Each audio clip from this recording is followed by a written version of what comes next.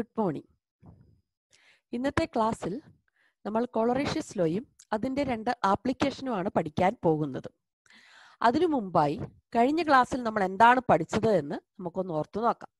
കഴിഞ്ഞ ക്ലാസ്സിൽ നമ്മൾ കണ്ടത് variation of conductivity and molar conductivity with concentration ആണ്. എന്ന് പറഞ്ഞാൽ കോൺസെൻട്രേഷൻ ഉണ്ടാകുന്ന വ്യത്യാസത്തിനനുസരിച്ച് കണ്ടക്ടിവിറ്റിക്കും മോളാർ കണ്ടക്ടിവിറ്റിക്കും എന്ത് വ്യതിയാനമാണ് സംഭവിക്കുന്നത്. അവിടെ നമ്മൾ കണ്ടു conductivity is always decreases with the decrease in concentration.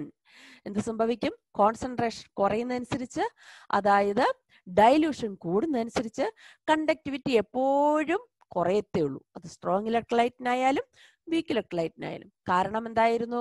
Unit വോളിയത്തിലെ അയോണുകളുടെ എണ്ണം എന്ത് സംഭവിക്കും? കുറവ് സംഭവിക്കും. അതുകൊണ്ടാണ് കണ്ടക്ടിവിറ്റിക്ക് എന്ത് സംഭവിച്ചത്? കുറവ് സംഭവിച്ചത്. എന്നാൽ മോളാർ കണ്ടക്ടിവിറ്റിയുടെ പ്രത്യേകത എന്തായിരുന്നു? ഡൈല്യൂഷൻ അനുസരിച്ച് മോളാർ കണ്ടക്ടിവിറ്റി എന്ത് ചെയ്യത്തേ ഉള്ളൂ? കൂടത്തേ ഉള്ളൂ. As dilution increases or concentration decreases, the molar conductivity always increases, both for strong and weak electrolyte. രണ്ടു പേർക്കും ഇൻക്രീസ് ചെയ്യും. എന്തുകൊണ്ടാണ്? അവിടെ മോളാർ കണ്ടക്ടിവിറ്റി എന്ന് പറഞ്ഞാൽ 1 മോൾ ഇലക്ട്രോലൈറ്റിന്റെ കണ്ടക്ടിവിറ്റിയാണ്. അതിന്റെ എമൗണ്ടിന് മാറ്റമില്ല. പക്ഷേ എങ്കിൽ ഡൈല്യൂഷൻ നടക്കുമ്പോൾ ഡിസ്റ്റൻസ് കൂടും. അപ്പൊ അയോണുകൾക്കിടയിലുള്ള ഡിസ്റ്റൻസ് കൂടുന്നത് കൊണ്ട്, അട്രാക്ഷൻ കുറയുന്നത് കൊണ്ട് വേഗത്തിൽ മൂവ് ചെയ്യാൻ സാധിക്കുന്നു. അതിനാൽ അവയുടെ കണ്ടക്ടിവിറ്റി കൂടുന്നു. അതുകൊണ്ട് മോളാർ കണ്ടക്ടിവിറ്റി എപ്പോഴും എന്ത് ചെയ്യത്തേ ഉള്ളൂ? ഇൻക്രീസ് ചെയ്യത്തേ ഉള്ളൂ എന്ന് നമ്മൾ കണ്ടായിരുന്നു. എന്നാൽ അതിന്റെ വേറൊരു പ്രത്യേകത എന്ന് പറഞ്ഞാൽ ഇതായിരുന്നു. എന്തായിരുന്നു? The molar conductance of week electrolyte increases more rapidly than strong electrolyte. എന്തുകൊണ്ടാണ്? Because in addition to increase in ഇന്റർഅയോണിക് distance, degree of dissociation also increases. കാരണം എന്താണ്? വീക്ക് ഇലക്ട്രോലൈറ്റ് എന്ന് പറഞ്ഞാൽ പാർഷ്യൽ അയണൈസേഷൻ മാത്രം നടക്കുന്നവയാണ് ഏതെന്ന് പറയുന്നത്? വീക്ക് ഇലക്ട്രോലൈറ്റ് എന്ന് പറയുന്നത്. അപ്പം ഡൈല്യൂഷൻ അനുസരിച്ച് ഡിസ്റ്റൻസ് കൂടുന്നു അയോണുകൾക്കിടയിലുള്ളത്, അതിനോടൊപ്പം തന്നെ അയോണുകളുടെ എണ്ണവും കൂടുന്നു. അതുകൊണ്ട് വീക്ക് ഇലക്ട്രോലൈറ്റിന്റെ മോളാർ കണ്ടക്ടിവിറ്റി എപ്പോഴും സ്ട്രോങ് ഇലക്ട്രോലൈറ്റുകളെക്കാളും എങ്ങനെയായിരുന്നു? കൂടുതലായിരുന്നു.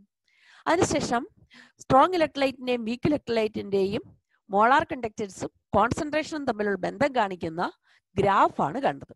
ഗ്രാഫിൽ നിന്ന് നമുക്ക് ക്ലിയർ ആണ്, സ്ട്രോങ് ഇലക്ട്രോലൈറ്റിനേക്കാളും വീക്ക് ഇലക്ട്രോലൈറ്റിനാണ് ഡൈല്യൂഷൻ കൂടുന്നതനുസരിച്ച്, എന്ന് പറഞ്ഞാൽ കോൺസെൻട്രേഷൻ കുറയുന്നതനുസരിച്ച് മോളാർ കണ്ടക്ടിവിറ്റിയിൽ വർധനവ് ഉണ്ടാവുന്നത്. സ്ട്രോങ് ഇലക്ട്രോലൈറ്റിന്റെ ഗ്രാഫിന്റെ ഷേപ്പ് എപ്പോഴും ഈ രീതിയിലാണ് വരിക. പൊട്ടാസ്യം ക്ലോറൈഡിന്റെ ഗ്രാഫിന്റെ അതേ ഷേപ്പാണ്. അതാണ് ഷേപ്പെങ്കിൽ അത് സ്ട്രോങ് ഇലക്ട്രോലൈറ്റിന്റെ മോളാർ കണ്ടക്ടിവിറ്റിയുടെ ഗ്രാഫ് ആയിരിക്കും. എന്നാൽ വീക്ക് ഇലക്ട്രോലൈറ്റുകളുടെ കേസിൽ ഗ്രാഫിന്റെ ഷേപ്പ് എന്ന് പറയുന്നത് അസിറ്റിക് ആസിഡിന്റെ കേസിൽ കിട്ടിയിരിക്കുന്ന അതേ ഗ്രാഫേ വരത്തുള്ളൂ. സ്ട്രോങ് ഇലക്ട്രോലൈറ്റിന്റെ ഗ്രാഫിന്റെ പ്രത്യേകത എന്ന് പറയുന്നത് അത് എക്സ്റ്റെൻഡ് ചെയ്ത് കഴിഞ്ഞാൽ വൈ ആക്സിസിൽ ചെന്ന് കോയിൻസൈഡ് ചെയ്യുന്ന, അല്ലെങ്കിൽ ടച്ച് ചെയ്യുന്നു. ആ പോയിന്റ് എന്ന് പറയുന്നത് കോൺസെൻട്രേഷൻ 0 ആയിരിക്കുമ്പോഴുള്ള മോളാർ കണ്ടക്ടിവിറ്റിയാണ്.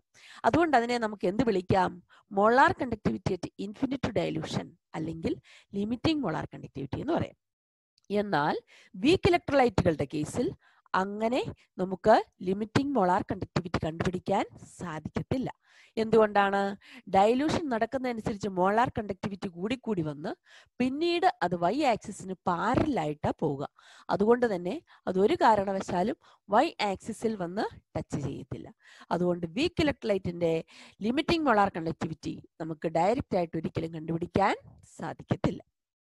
പിന്നീട് നമ്മൾ കണ്ടത് strong ഇലക്ട്രോലൈറ്റിന്റെ at any കോൺസെൻട്രേഷനിലുള്ള molar conductivity lambda എമ്മും, കോൺസെൻട്രേഷൻ 0 ആയിരിക്കുമ്പോഴുള്ള അല്ലെങ്കിൽ infinite ഡൈല്യൂഷനുള്ള molar conductivity lambda M 0യും അതിന്റെ കോൺസെൻട്രേഷനും തമ്മിലുള്ള ബന്ധം കാണിക്കുന്ന ഇക്വേഷനാണ്.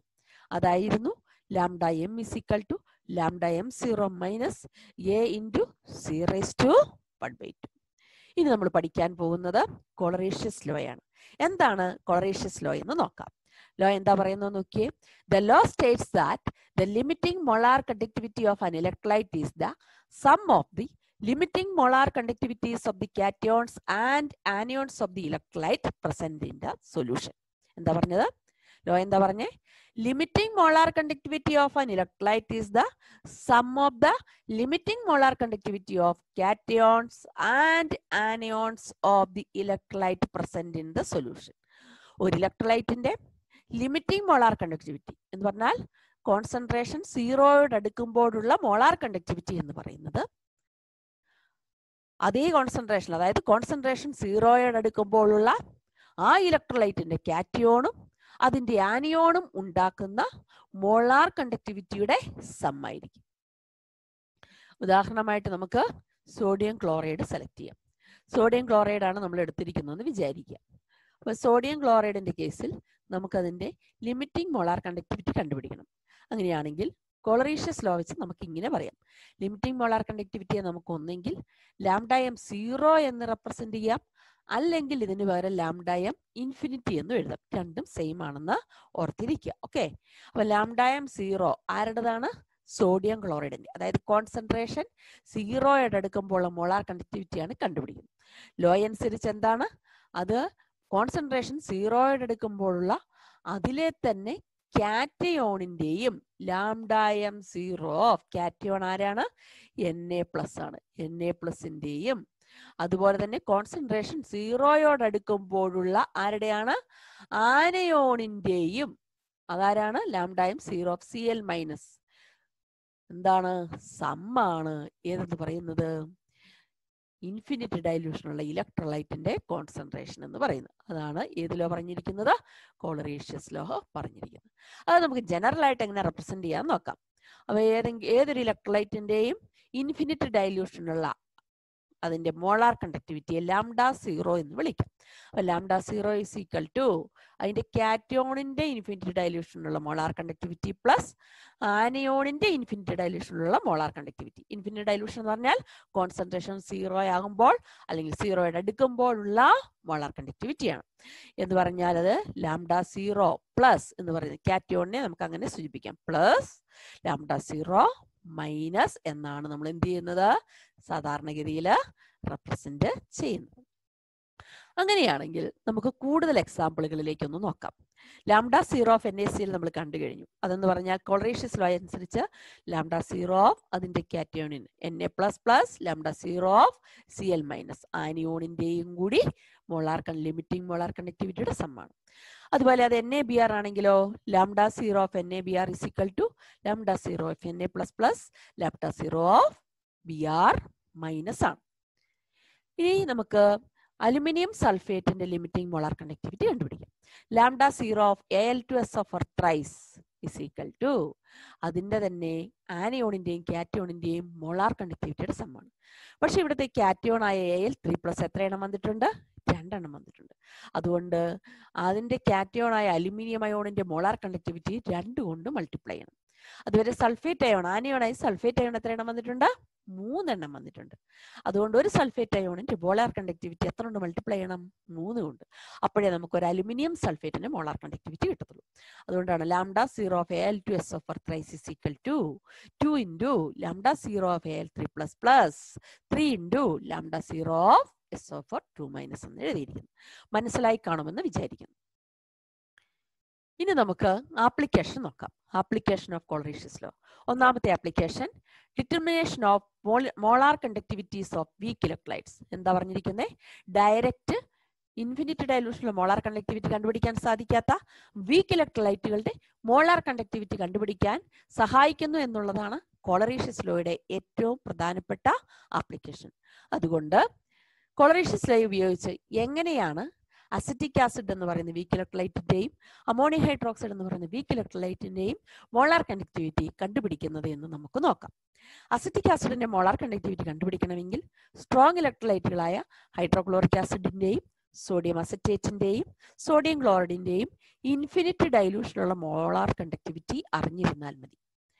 അവയുടെ ഇൻഫിനിറ്റ് ഡൈല്യൂഷനുള്ള മോളാർ കണ്ടക്ടിവിറ്റി നമുക്ക് ഗ്രാഫ് ഉപയോഗിച്ച് കണ്ടുപിടിക്കാവുന്നതേ ഉള്ളൂ. അപ്പൊ അത് നമുക്ക് കിട്ടും. അങ്ങനെയാണെങ്കിൽ എങ്ങനെ അസിറ്റിക് ആസിഡിന്റെ കിട്ടും? അത് കണ്ടുപിടിക്കുന്നത് അസിറ്റിക് ആസിഡിന്റെ ഇൻഫിനിറ്റ് ഡൈല്യൂഷനുള്ള മോളാർ കണ്ടക്ടിവിറ്റി കിട്ടണമെങ്കിൽ sodium അസറ്റേറ്റിന്റെ infinite ഡൈല്യൂഷനുള്ള molar conductivity plus hydrochloric ആസിഡിന്റെ infinite ഡൈല്യൂഷനുള്ള molar conductivity minus sodium ക്ലോറൈഡിന്റെ infinite ഡൈല്യൂഷനുള്ള molar conductivity ചെയ്താൽ മതി. അതെന്തുകൊണ്ടാണെന്ന് നോക്കാം. കോളറീഷ്യസ് ലോ അനുസരിച്ച് lambda infinity of CH3 0 Na എന്ന് പറയുന്നത്. അതിന് പകരമായി നമുക്ക് എന്ത് ചെയ്യാം? അതിന് പകരമായിട്ട് നമുക്ക് ഈക്വേഷനിൽ ഇങ്ങനെ എഴുതാം. Equals lambda 0 of CH3 CO minus plus lambda 0 of NA plus ആണ്. ലാംഡ 0 അല്ലെങ്കിൽ ലാംഡ ഇൻഫിനിറ്റി എന്ന് പറഞ്ഞാൽ ഒന്ന് തന്നെയാണെന്ന് പറഞ്ഞായിരുന്നു. Lambda infinity of CH3 CO NA എന്നതിന് പകരം ലാംഡ 0 എന്നോ ലാംഡ ഇൻഫിനിറ്റി എന്ന് കൊടുത്താൽ രണ്ടും ഒന്ന് തന്നെയാണ് കേട്ടോ. Lambda 0 of CH3 CO minus plus lambda 0 of NA plus എന്ന് എഴുതാം. Plus lambda infinity of HCl lambda 0 of H plus plus lambda 0 of Cl minus minus lambda infinity of NaCl എന്ന് പറഞ്ഞാൽ എന്താണ്? Lambda 0 of Na plus plus lambda 0 of Cl minus. പക്ഷെ ഇവിടെ ഒരു minus common അല്ലേ? അപ്പൊ ആ മൈനസിന് ഇതിലൂടെ ബാധകമാണ്. അപ്പൊ ഇതിനകത്ത് ക്യാൻസൽ ചെയ്യാവുന്നൊക്കെ ക്യാൻസൽ ചെയ്യാം. പ്ലസ് ലാംഡ 0 Na പ്ലസും മൈനസ് ലാംഡ 0 Na പ്ലസും വരും. പ്ലസ് ലാംഡ 0 H പ്ലസും പ്ലസ് ലാംഡ 0 H പ്ലസ് അല്ല നമുക്ക് വരുന്നത്, പ്ലസ് ലാംഡ 0 നമുക്ക് എടുക്കേണ്ടത് ഏതാണെന്ന് നോക്കാം. ഏതാ വന്നിരിക്കുന്നത്? Plus lambda 0 Cl minus minus minus lambda 0 Cl minus. ബാക്കിയുള്ളത് എന്താ? ലാംഡ 0 CH3 CO മൈനസും ലാംഡ 0 ഏതെന്തോ നമുക്ക് വന്നിരിക്കുന്നേ H പ്ലസ് എന്തോ എന്ന് പറഞ്ഞാൽ അതെന്ത് തന്നെയാ? Lambda 0 CH3 COH. ഇതിനകത്ത് വെട്ടിപ്പോകാനുള്ളത് പോയി കഴിയുമ്പോൾ ബാക്കിയുള്ളത് എന്താ? ലാംഡ 0 CH3 COH ആണ്. അപ്പം അസിറ്റിക് ആസിഡിന്റെ ഇൻഫിനിറ്റ് ഡൈലൂഷനിലുള്ള മോളാർ കണ്ടക്ടിവിറ്റി കിട്ടണമെങ്കിൽ hydrochloric ആസിഡിന്റെയും sodium അസിറ്റേറ്റിന്റെയും infinite ഡൈലൂഷനിലുള്ള molar conductivity add ചെയ്തതിന് ശേഷം അതിൽ നിന്ന് sodium ക്ലോറൈഡിന്റെ infinite dilution molar conductivity എന്ത് ചെയ്താൽ മതി? മൈനസ് ചെയ്താൽ മതി. അങ്ങനെയാണെങ്കിൽ നമുക്കിത് വെച്ചൊരു പ്രോബ്ലം നോക്കാം. Lambda 0 M0 of CH3 COH എങ്ങനെ കണ്ടുപിടിക്കാം? അതിന് hydrochloric ആസിഡിന്റെയും sodium ക്ലോറൈഡിന്റെയും sodium അസിറ്റേറ്റിന്റെയും infinite ഡൈലൂഷനുള്ള molar കണ്ടക്ടിവിറ്റിയുടെ values തന്നിട്ടുണ്ട്. ഇത് തന്നാൽ അസിറ്റിക് ആസിഡിന്റെ കണ്ടുപിടിക്കാനുള്ള ഇക്വേഷൻ നമ്മൾ കണ്ടു കഴിഞ്ഞതാണ്.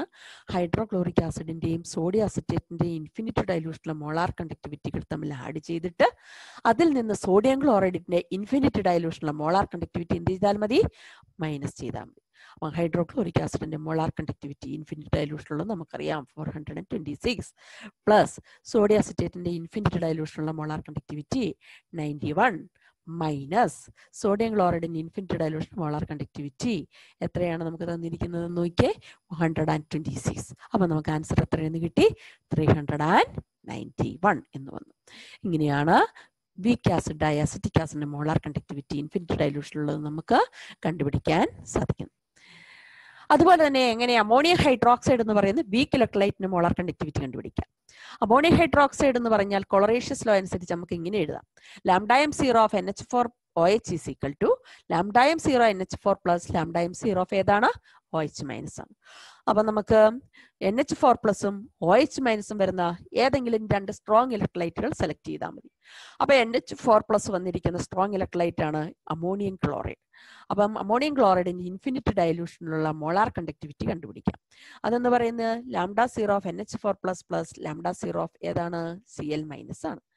അതേപോലെ തന്നെ നമുക്കിനി NH4OH വേണ്ടത് ഏതാണ്? OH.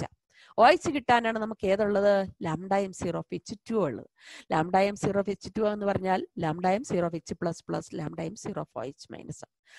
നമുക്ക് വേണ്ട ഭാഗങ്ങൾ ഏതൊക്കെയാണ്? Lambda M0 of NH4 plus lambda M0 of OH minus. അതുകൊണ്ട് അത് വന്നിരിക്കുന്ന ഈ രണ്ട് ഇക്വേഷനുകൾ തമ്മിൽ നമ്മൾ എന്ത് ചെയ്യും? ആഡ് ചെയ്യും. അപ്പൊ നമുക്ക് ആവശ്യമില്ലാത്ത പാർട്ട് ഉണ്ടല്ലോ H പ്ലസും Cl മൈനസും, അത് വന്നിരിക്കുന്ന മൂന്നാമത്തെ ഇക്വേഷൻ ഇതിൽ നിന്ന് എന്ത് ചെയ്താൽ മതി? മൈനസ് ചെയ്താൽ മതി. അതുകൊണ്ടാണ് നമ്മൾ ഇവിടെ കൊടുത്തിരിക്കുന്നത് എന്താ കൊടുത്തിരിക്കുന്നത്? ഇക്വേഷൻ 2 പ്ലസ് 3 മൈനസ് ഏതാ കൊടുത്തേ? 1 എന്ന് കൊടുത്തു. അങ്ങനെ കൊടുക്കുമ്പോൾ ഇതിൽ നിന്ന് വെട്ടിക്കളയാവുന്ന എല്ലാം വെട്ടിക്കളയും. എന്താ? Plus lambda 0 Cl minus plus lambda 0 H plus വരും. മൈനസ് ആണ് ഇക്വേഷൻ വരുന്നത്. അപ്പൊ ഇവിടെ മൈനസ് സൈൻ വരും അല്ലെ? അതിൽ നിന്ന് മൈനസ് ലാംഡ 0 H പ്ലസും മൈനസ് ലാംഡ 0 Cl മൈനസും ഇവിടെ നമുക്ക് ക്യാൻസൽ ചെയ്യാം. മിച്ചം വരുന്ന ആരാ? ലാംഡ M0 ഓഫ് NH4 പ്ലസും ലാംഡ M0 ഓഫ് OH മൈനസും എന്ന് പറഞ്ഞാൽ അത് എന്ത് തന്നെയാണ്? ലാംഡ 0 ഓഫ് NH4 OH ആണ്. അപ്പൊ ഇങ്ങനെ നമുക്ക് ഏതിന്റെ? അമോണിയം ഹൈഡ്രോക്സൈഡിന്റെ ഇൻഫിനിറ്റ് ഡൈലൂഷനുള്ള മോളാർ കണ്ടക്ടിവിറ്റി കണ്ടുപിടിക്കാം. അതുകൂടാതെ അമോണിയം ഹൈഡ്രോക്സൈഡിന്റെ ഇൻഫിനിറ്റ് ഡൈലൂഷനുള്ള മോളാർ കണ്ടക്ടിവിറ്റി അല്ലെങ്കിൽ ലിമിറ്റിംഗ് മോളാർ കണ്ടക്ടിവിറ്റി കണ്ടുപിടിക്കുന്ന വേറൊരു എക്സാമ്പിൾ, വേറൊരു ഇലക്ട്രോലൈറ്റ്സ് എടുക്കും. അത് നോക്കുക. നമ്മൾ സാധാരണ നമ്മുടെ ടെക്സ്റ്റിൽ തന്നിരിക്കുന്ന ഇതാണ്. അമോണിയം ഹൈഡ്രോക്സൈഡിന്റെ ഇൻഫിനിറ്റ് ഡൈലൂഷനുള്ള മോളാർ കണ്ടക്ടിവിറ്റി അല്ലെങ്കിൽ ലിമിറ്റിംഗ് മോളാർ കണ്ടക്ടിവിറ്റി കണ്ടുപിടിക്കുന്നതിന് നമ്മളെ സഹായിക്കുന്നത് ഏതൊക്കെയാണ്? അമോണിയം ക്ലോറൈഡിന്റെ ഇൻഫിനിറ്റ് ഡൈലൂഷനുള്ള മോളാർ കണ്ടക്ടിവിറ്റി കണ്ടെത്തുന്നു. പിന്നെ ഏതാണ്? NaOHന്റെ അടുത്ത് നമുക്ക് NH4+ OH- വരുന്ന ഏതെങ്കിലും 2 ഇലക്ട്രോലൈറ്റ് മതി. അപ്പൊ സോഡിയം ഹൈഡ്രോക്സൈഡിന്റെ ഇൻഫിനിറ്റ് ഡൈലൂഷനുള്ള മോളാർ കണ്ടക്ടിവിറ്റി കണ്ടുപിടിക്കുന്നു. അത് രണ്ടും ആഡ് ചെയ്യുന്നു. അപ്പൊ അതിനകത്ത് വേണ്ടാത്ത ഭാഗങ്ങളുള്ളത് ഏതാണ്? ഒന്ന് Cl- പിന്നെ ഏതാണ്? Na. അപ്പൊ അത് രണ്ടും കൂടി ചേർന്ന് വരുന്ന സോഡിയം ക്ലോറൈഡിന്റെ ഇൻഫിനിറ്റ് ഡൈലൂഷനുള്ള മോളാർ കണ്ടക്ടിവിറ്റി അതിൽ നിന്ന് മൈനസ് ചെയ്യുന്നു. അപ്പൊ ഇതിൽ നിന്ന് നമുക്ക് ക്യാൻസൽ ചെയ്യാനുള്ളതൊക്കെ ക്യാൻസൽ ചെയ്യാം. ഏതൊക്കെയാ ക്യാൻസൽ ചെയ്യാവുന്നതെന്ന് നോക്കിയേ. പ്ലസ് ചെയ്തിരിക്കുന്നത് ഏതൊക്കെയാ? λ0 NH4Cl λ0 NaOH അല്ലേ? അതിനകത്ത് നമുക്ക് കളയാവുന്നത് പ്ലസ് λ0 Cl- അതുപോലെ തന്നെ ഏതും പോവും, മൈനസ് λ0 Cl- പോവും. അതുപോലെ പിന്നെ ഏതാണ്? പ്ലസ് λ0 Na+ഉം മൈനസ് അതിനിവിടെ ഉണ്ട് കേട്ടോ, മൈനസ് λ0 Na+ പോവും. ബാക്കിയാകുന്ന എന്താണ്? λ0 NH4+ഉം λm0 ഏതായിരിക്കും എന്നാ പറഞ്ഞിരിക്കുന്നത്? OH- ആണ് വരുന്നത്. അപ്പോൾ അത് നമ്മുടെ ഇക്വേഷൻ ഇങ്ങനെയാവും, λm0 NH4OH എന്ന് കിട്ടും. അപ്പൊ ഇങ്ങനെയാണ് നമ്മൾ എന്ത് ചെയ്യുന്നത്? അമോണിയം ഹൈഡ്രോക്സൈഡിന്റെ ഇൻഫിനിറ്റ് ഡൈലൂഷനുള്ള ഏത് കണ്ടുപിടിക്കുന്നത്? മോളാർ കണ്ടക്ടിവിറ്റി കണ്ടുപിടിക്കുന്നത്. അങ്ങനെയാണെങ്കിൽ നമുക്ക് അടുത്ത ആപ്ലിക്കേഷൻ എന്താണെന്ന് നോക്കാം. അടുത്ത കോളറേഷ്യസ് ലോയുടെ ആപ്ലിക്കേഷൻ എന്ന് പറയുന്നത് എന്താണ്? Calculation of degree of dissociation and dissociation constant of week electrolytes. Degree of dissociation എന്ന് പറയുന്നത്, ഡിഗ്രി ഓഫ് ഡിസോസിയേഷനെ റെപ്രസെന്റ് ചെയ്യുന്നത് ആൽഫ കൊണ്ടാണ്. Alpha is equal to λm/λm0 ആണ്. λm എന്ന് പറയുന്നത് molar conductivity at any concentration ആണ്. λ0 എന്ന് പറയുന്നത് molar conductivity at infinite dilution അല്ലെങ്കിൽ 0 കോൺസെൻട്രേഷൻ ആണ്. ഇപ്പോൾ നമ്മൾ കണ്ടു കഴിഞ്ഞു വീക്ക് ഇലക്ട്രോലൈറ്റിന്റെ λm0 കോളറേഷ്യസ് ലോ വെച്ച് കണ്ടുപിടിക്കാം. അങ്ങനെയാണെങ്കിൽ നമുക്ക് അതിന്റെ ഏത് കണ്ടുപിടിക്കാവുന്നേ ഉള്ളൂ? ഡിഗ്രി ഓഫ് ഡിസോസിയേഷൻ ആൽഫ കണ്ടുപിടിക്കും. അടുത്തത് dissociation constant Ka. ആസിഡിന്റെ dissociation constant ആണ് Ka. ബേസിന്റെ ആണെങ്കിൽ Kb ആണെന്ന് നമ്മൾ കഴിഞ്ഞ വർഷം കണ്ടതാണ്. Ka കണ്ടുപിടിക്കാനുള്ള നമ്മുടെ ഇക്വേഷൻ ആണ് ഏത്? C × λm²/λm0 × λm0 - λm. ഇവിടെ C എന്ന് പറയുന്നത് concentration of the electrolyte, λm എന്ന് പറയുന്നത് molar conductivity of electrolyte concentration C ആ, λm0 എന്ന് പറയുന്നത് ഇൻഫിനിറ്റ് ഡൈലൂഷനുള്ള മോളാർ കണ്ടക്ടിവിറ്റിയാണ്. അപ്പൊ ഇതറിയാമെങ്കിൽ ഇതിന് ഏത് കണ്ടുപിടിക്കാവുന്നേ ഉള്ളൂ? ഡിസോസിയേഷൻ കോൺസ്റ്റന്റ് കണ്ടുപിടിക്കും. അപ്പം കോളറേഷ്യസ് ലോ ഉപയോഗിച്ച് λm0യുടെ വാല്യൂ കണ്ടുപിടിക്കുന്നതിലൂടെ ഡിസോസിയേഷൻ കോൺസ്റ്റന്റ് Ka കണ്ടുപിടിക്കാം. അപ്പൊ ഇതാണ് കോളറേഷ്യസ് ലോയുടെ രണ്ടാമത്തെ ആപ്ലിക്കേഷൻ. അതായത് degree of dissociation കണ്ടുപിടിക്കുന്നതിനും dissociation constant കണ്ടുപിടിക്കുന്നതിനും നമ്മളെ സഹായിക്കുന്നു. അപ്പൊ ഇത്രയാണ് നമ്മൾ ഇന്നത്തെ ക്ലാസ്സിൽ കാണുന്നത്. Okay, thank you.